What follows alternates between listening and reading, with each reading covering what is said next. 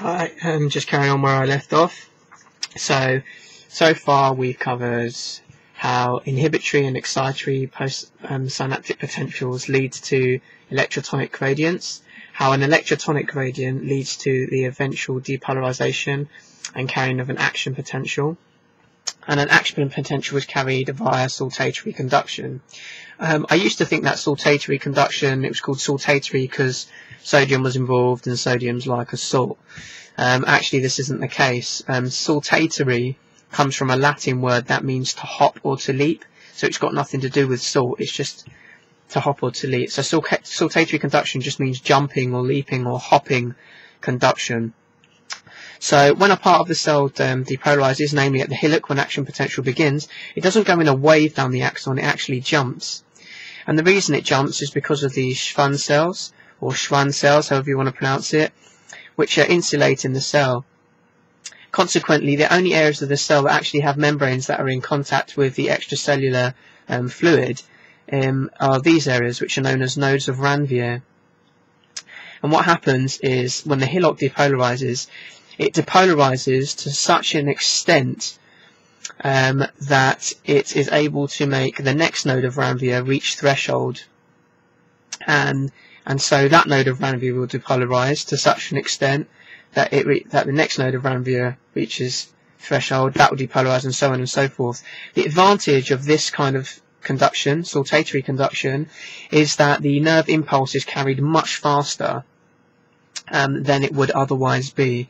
The other advantage is because only small areas of the membrane are exposed, the return to rest in membrane potential is slightly quicker. You can imagine if there were no Schwann cells and the whole thing was depolarizing the whole way along, that would be a lot more ions to transport to bring it back to rest in membrane potential. So they're the two advantages of saltatory conduction. So once saltatory conduction has happened, we're here. We're now at the synapse. We're talking about a motor neuron. So the synapse, all these boutons, are known as motor end plates. And that's now what I'm going to kind of zoom in on and talk about. So if this is our axon coming down here, and I'll put a couple of Schwann cells in, and we'll just say here's the bouton, the synaptic bouton, or the motor end plate, whatever you want to call it. Now there's special channels in this area of the cell, and they're voltage gated calcium channels.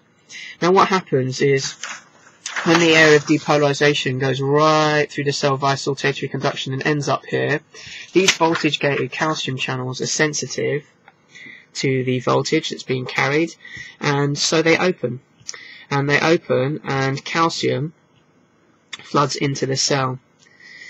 The flood of calcium causes the exocytosis of the vesicles in this part of the cell, so they come exocytose their contents into what's known as the synaptic cleft.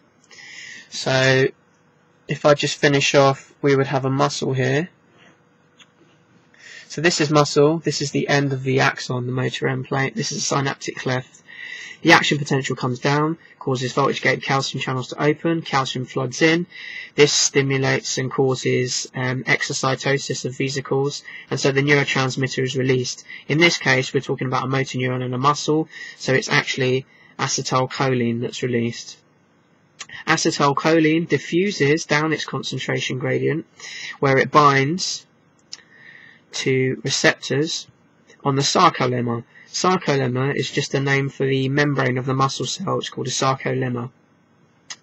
This binds, and the binding causes a conformational change which causes sodium channels to open in the sarcolemma, in the muscle cell membrane, and this causes the influx of sodium.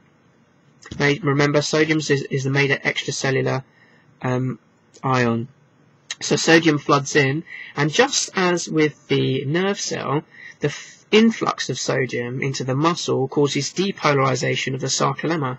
So the sarcolemma actually depolarizes much like the muscle cell does, and this depolarizing potential is carried along the muscle, the surface of the muscle, and the membrane.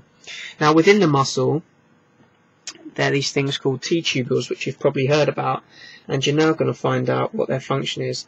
So these T-tubules are big bits going down, and they're all through, they go deep into the muscle. So not only is this depolarizing potential carried along the surface of the sarcolemma, it can go deep into the muscle via these T-tubules. And what happens when this potential goes down into the T-tubules is that it stimulates a type of receptor called a DHP receptor, also known as, well, DHP, which I think stands for dihydropyridine receptor. So the dihydropyridine receptor changes conformation. It's kind of linked to another receptor called a ryanodine receptor. So, and the ryanodine receptor is attached to sarcoplasmic reticulum. The sarcoplasmic reticulum is the endoplasmic reticulum of the muscle cell, and at the end of it there's this kind of sac, and that contains calcium. Loads of calcium ions are inside, loads of them.